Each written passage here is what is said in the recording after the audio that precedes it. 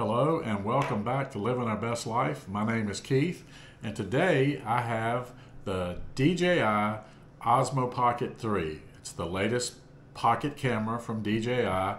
It's been about 3 years since the DJI Pocket 2 came out, so this one has been very well anticipated, and let me tell you, it does not disappoint.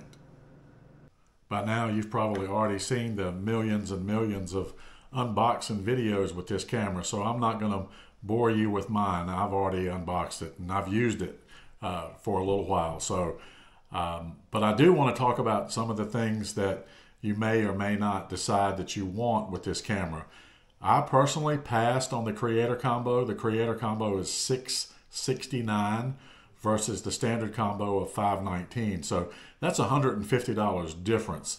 And I think the two biggest things that are in this combo that you may decide that you need or you may decide that you want to pass on are the DJI Mic 2 and the battery handle. Now, the reason why I passed on the Creator Combo is I already have the DJI mic system, and with the USB-C port right here on the front, I can use my DJI mic with this camera, and I don't need the DJI Mic 2. And I also don't think I need the battery handle. The battery handle actually clips on right here as well and gives you a couple of extra hours of battery time. But this thing actually lasts, so far it's lasted as long as I wanted it to last, at least a couple of hours. And with the fast charging on this, DJI says you can charge this thing to 80% in 18 minutes. So that's kind of counterproductive to trying to sell the battery handle to you when you can charge it in 18 minutes pretty much and get it back to where you can use it again. So I passed on the battery handle. I passed on the Creator Combo that had those things. Now there are a couple of things in the Creator Combo that I do want. I think I do want the wide angle lens at some point. It does give you a little bit extra field of view, but it's not a whole lot. I've seen enough videos with the field of view it's not vast. It's certainly minimal, but it's worth having. And I think you can pick up the lens separately for around $39 or maybe $49, but I'll eventually pick up one of those as well. The other things in the Creator Combo, I just didn't really see any need for, so I passed on it and went with the standard combo. So one of the things that comes in the Creator Combo that I didn't think I needed was a mini tripod. So you get a mini tripod that has a DJI label on it, but I think most of us probably already have mini tripods sitting around with quarter 20s on the bottom of them. So what I've decided to do with mine, and to turn mine into what I would benefit from the Creator Combo, is number one, I just put this little mini tripod that I already have on it, and then extend it. So now I have it on the mini tripod, and then I have my DJI mic here, USB-C port here. It actually plugs right in, so you can see on the mini tripod the DJI mic. Then all I have to do is clip on one of my transmitters and I'm good to go. And then also this tripod, literally the one that I have anyway, has a real rubberized feel to it, so it makes an absolute fantastic grip. So when you want to go out and actually talk to the camera or just video things in front of you, that you do have a great handle to hold on to and move it around. And then should you decide that you do want to set it down somewhere, just like that, you can set it down. So I do love this little camera. I've taken it out probably 3 or 4 times and filmed with it. It is really cool. It's got some really new features that weren't on the previous versions. I know Active Track 6.0 is huge with this one, and it really does track very well. So you'll see some video. I'm going to go out with it in a few minutes and film some and just show you some of the things that I do with mine. And I really do like this camera. This camera can become your everyday camera if you want it to, especially if you do the type of videos that we do, where we usually go out hiking, we take our dog out, we also go out on our bikes, and this is not something I probably would put on the front of my bike, but when we get off of our bikes and adventure, I can carry it with me. And then I can still put the GoPro or the Osmo Action 3 on the front of my bike and mount it that way. We also go on cruises probably 3 or 4 times a year. And this is certainly one of the cameras you would consider taking on a cruise because it's a little more inconspicuous than, say, a full frame camera or even a GoPro. But I think this can become your everyday camera. It can be something you use extensively, film all your videos on. I do know with the tracking on this thing that it follows you wherever you go, and it definitely would be something that you could use if you were out filming by yourself.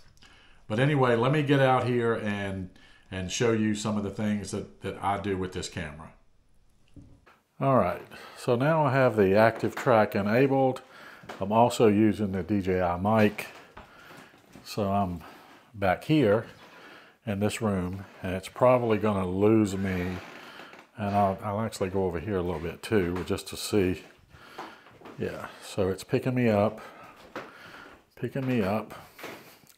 and then I'm going to go around this corner and just see if it loses me. So I'm sure it's lost me by now. I'm going to come back and see if it picks me back up, which it did. It actually lost me and then picked me back up when I came back in. As you see, I didn't touch the camera, but it picked me back up. That's actually pretty doggone cool that it lost me and picked me back up. That's awesome. So I'm back out at the Ringgold Rail Trail. This is probably my favorite place to come and film because it's such a beautiful place. It has 3 different areas where you can start at, and it's just so quiet. There's rarely anybody here. It's such a beautiful place. So I like to come out here and film. There's nobody out here to bother me.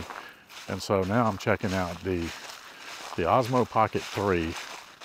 And actually I am filming in D-Log-M. It's something that I never thought I would do. I usually just use the normal color profile, and that's good enough for me. But since I discovered D-Log-M, I kind of like it, so I'm going to probably switch back and forth between them. But anyway, so I'm out here and going to see, number one, how the Osmo Pocket 3 does just as a vlogging camera, which I already know that answer to that because it's like you can see the face tracking. I can move the camera out here. It stays on my face. I can move it up here. And so it sticks right with me. And so that's something that's really cool because a lot of times when you're walking, you kind of have to look ahead and you can't constantly be looking to make sure that you're in the frame. So I do like the fact that you do have that focus track, active track on your face. I'm going probably about a half a mile, maybe a little further down to the bridge. The bridge is still blocked, but you can actually get on it. And it's a beautiful little area. I wish they would fix it, but it's got a couple of panels missing on the bridge, and that's why it's dangerous because you could step through and fall down. I mean, the average person probably wouldn't step through, but it's possible. Definitely if you come out here with an animal or a small child, you're definitely going to want to make sure that you keep them away from those where the missing panels are on the bridge. But just taking a look around and seeing how beautiful it is. And as you can see, the leaves have pretty much peaked here probably about 2 weeks ago. Most of them are now on the ground.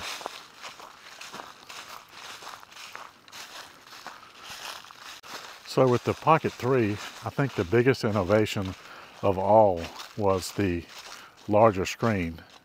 The fact that you can actually see and do things with this screen It made it such a better option for me.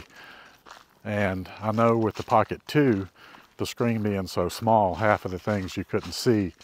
And I just think that they simplify things a lot by giving you a bigger screen.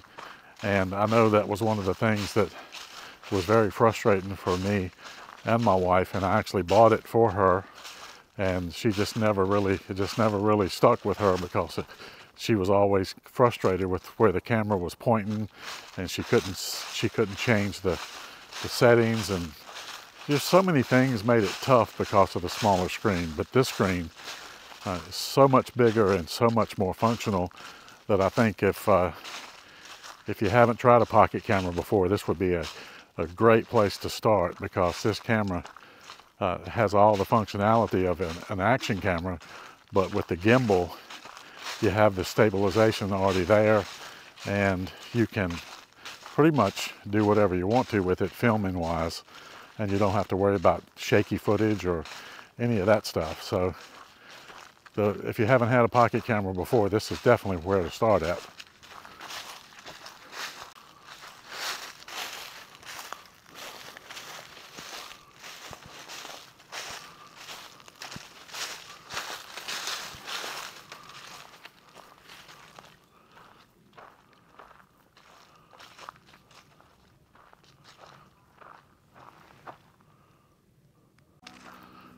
I think one of the hard things about filming in the log profile is how brown and drab everything looks until you do that color correction. And I started out myself with just using the LUT that DJI provides on their website, and that in itself just makes a dramatic change to what you go out and film with it.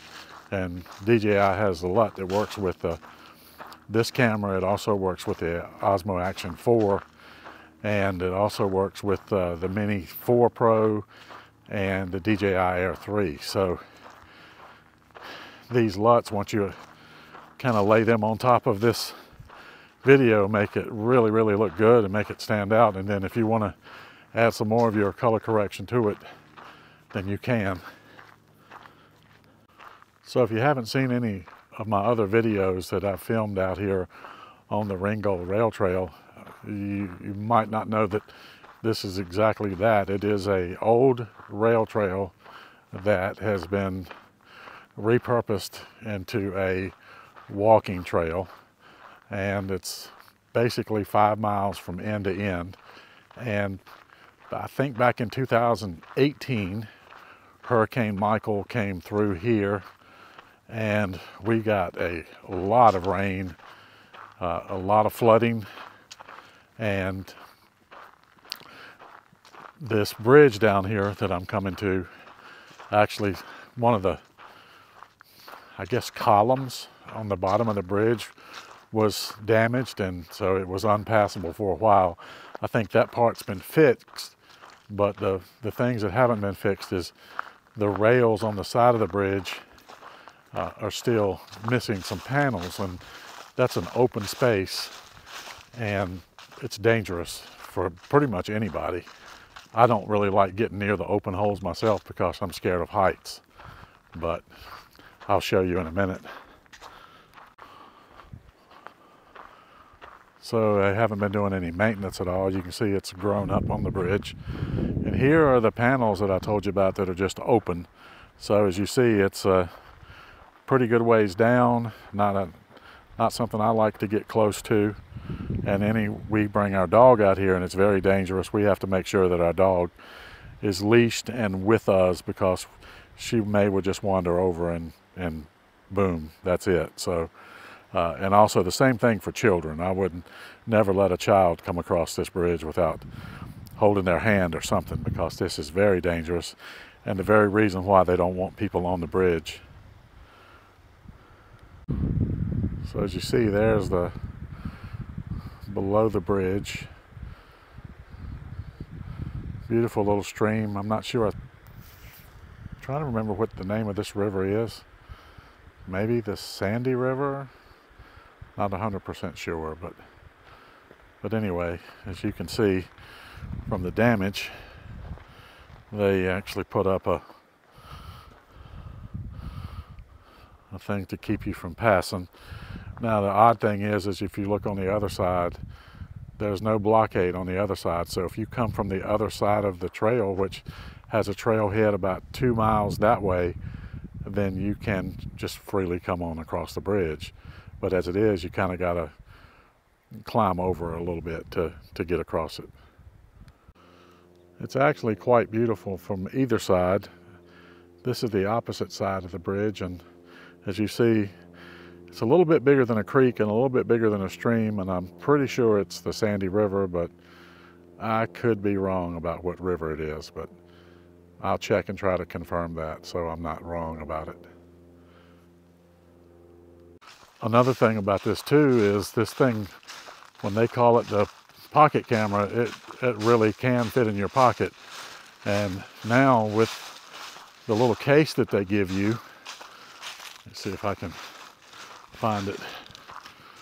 The little case that they give you, so when you put it in this case, you turn the screen to the lock position, and then you lay it down, screen down into this little case here. And when you turn the power off, the camera locks the gimbal in place, and you just lay it in here, and it doesn't move at all. So it's truly a pocket camera. I'll get some shots of some of these golden trees in here and see how they look on the camera. Now I have not did anything other than 4K 30. I haven't done slow motion. I haven't done low light. I mean, now it's actually it's not getting, the sun hasn't gone down yet, but I could possibly switch to low light, but I don't think I'd benefit too much from it now. But it looks like that the people that I have seen posting videos, it looks like the low light definitely is a huge advantage over some of the other cameras. Definitely the Pocket 2, and definitely the Osmo Action 4 and GoPro Hero 12. So this could be the best low light camera out there. So I really did try to run the battery down as much as I could, and I'm still in the 60s. So again, it just you know, it's almost like they made the battery on this thing so good. Why would you need a battery, extra battery handle? And with the fast charging of charging to 80% in 18 minutes, that just doesn't make sense to spend any kind of money on a battery handle. So I think I answered my question there, whether or not I would buy one of those. I guess if I had one complaint and I looked for it and I thought, well, I missed it, and I went back and watched a couple of YouTube videos to see if I missed it, but there is no button to switch from video to photo. In order to do that, you have to touch the screen in order to switch from photo to video. So it's been nice to have a button, but they only have two buttons. They have the little joystick and they have a record button. So they took those extra two buttons away, and those two buttons could have been quite confusing. So I know they were confusing for us with the Pocket 2. So maybe that's the reason they took them off. So I guess the inconvenience of having to tap the screen to switch to photo is just one of the necessary evils, but it would have really been nice. I know if you single tap, let's see, I'm not sure what single tap does. Double tap actually recenters the gimbal. Triple tapping on the joystick turns the camera around. So I'm not sure what single tap does. Oh, it took the tracking off. That's what it does. So single tap turns off the tracking. It didn't turn it back on either. So, and then the double tap would recenter the gimbal. Face track is back on now. I didn't have to do that. Just recentering the gimbal actually turned the face tracking back on. And then of course, if I tap it 3 times,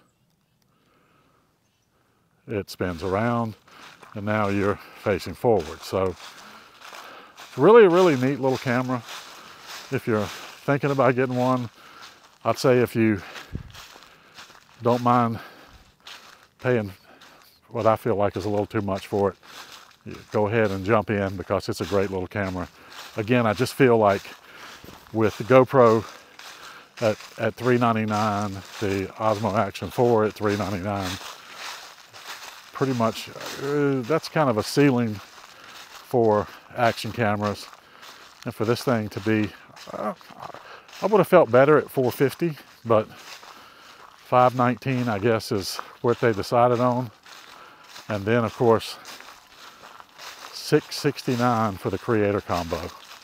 And I would imagine the biggest chunk of that extra $150 is that DJI mic. And again, they haven't said whether or not you'll be able to buy that mic separately or not. If they're even going to sell it that way, or are they coming out with a new mic system, or what they're doing. But as for now, plugging your DJI Mic 1 receiver into the Pocket 3 and then using the transmitter on your body is the only way to actually get the DJI mic to work. There's no way you can actually Bluetooth it to the actual Pocket camera. Maybe one day they will. It would have even been nice if they would have let the mic from the Pocket 2 work with this camera, but that doesn't work either. So, but the cool thing is basically if you have any kind of mic at all that uses USB-C, you can use it with this camera. I used my Rode Wireless Me with it and it worked perfectly. The only thing with the Rode is I had no way to actually, there's no cold shoe or anything like that. So I just had to, I got a Ulanzi handle that's got a 1/4 on it that has a cold shoe on it, and I could put it on that and use it. But like I said, this is the easiest setup for me, to have the DJI mic receiver just plugged in USB-C on the camera, and then have them just wear the mic. It's just an easy setup. So I just got back from out filming with the DJI Osmo Pocket 3. I filmed a long time. I know I talked a long time. And when I just checked, still have 60% battery on this thing. So just another affirmation that you really don't need the battery handle. I mean, if you have it, you have it, but you don't really need to spend that extra money if that's one of the reasons. But yeah, 60% battery life still on it. I'm getting ready to look at the footage and put something together, but it's such a great little camera, and I really do think it can be your everyday camera. I'm probably not ever going to stop using my GoPro and my Osmo Action 3 or even my Insta360 cameras, but it's a great addition to the family, and it's something that I know I'll use a lot. And it's very, very inconspicuous. Beautiful footage this thing puts out. I mean, it's just amazing. And so I'm very satisfied with it so far. Hope you enjoy the footage. I'm going to add that DJI LUT to it to bring that color out in it, and hopefully it'll look good. But it's with it being fall and almost winter, it's pretty brown out there. So hopefully it'll look good. But I enjoyed going out with this camera. I've been out with it. This is about the 3rd time that I've been out with it, and I've gotten some really, really good footage with it. Before I go, I thought I would give a little tip for those of you that have the DJI mic, that if you actually own the mic and you also own a Insta360, either a Go 2 or a Go 3, and you have the pendant that you use to put your Go 2 or Go 3 on, here's a quick tip. You can put this on. I do this all the time. I just thought about, maybe I've never seen anybody else mention it, so I thought maybe I would show it. You put the pendant on and you put it under your shirt, and you take your DJI mic, boom, sits right there. It's absolutely perfect to get the perfect sound. It's not, you don't have to put it up here and clip it on your shirt. nor do you have to have it hanging, off of your shirt. So this is very solid on my shirt. So if you have one of those Go 3 or Go 2 magnets, the pendants, or any pendant magnet that would work with this, but this is what I use when I go out with my DJI mics, because I don't have to worry about it falling off or getting in the way or anything. So anyway, thanks for watching, and please do like and subscribe. Channel's growing, ever so slightly. I need all the help I can get, so I appreciate all you that post comments, and keep watching, and we'll keep trying to get better. Thanks again, and we'll see you on the next one.